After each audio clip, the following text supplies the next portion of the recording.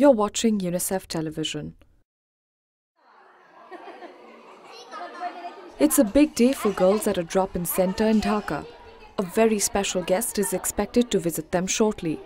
Preparations are in full swing. A big feast is being prepared, and of course, they're never too young for a dash of mascara. The girls fondly call their visitor Tony Bhaiya. The world knows him as Anthony Lake, Executive Director of UNICEF. On a 3-day trip to the country, the Executive Director visited this care facility where orphan or homeless girls are given a safe place to live in. Each one of these smiling faces has a story to tell, a story of violence, abuse and abandonment. There are thousands of children living on the streets of Bangladesh, most of them shunned by their families due to poverty or family discord. Many suffer physical and mental abuse. Drug addiction is common amongst these hapless children. Every day is a struggle for existence.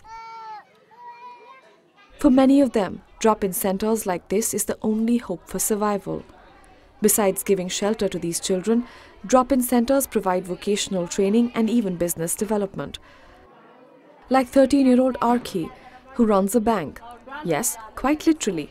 She is the bank manager and her clients are children who live with her in this center. Running and maintaining a bank account gives these children a sense of empowerment and confidence that they lost out on during their days on the streets. During a meeting, all children decided on the concept of creating a bank within the drop-in center, since none of them had any access to banks. The girls come and deposit money in the bank by writing receipts. It gives them control over their money. The Executive Director was impressed by the way the children articulated their thoughts, be it through their fine handwriting or through drawings.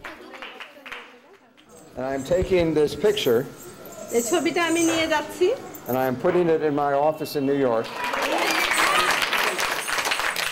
I will look at this every day. It will remind me of all of you and your smiles. They may have faced hardships in life, but dancing to the beats is hardly a challenge for these children.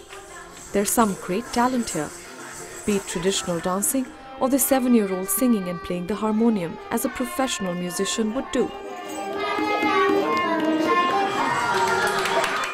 For the Executive Director, it was an experience that he will cherish for a very long time. You've been watching UNICEF television. For more information, go to unicef.org. Unite for Children.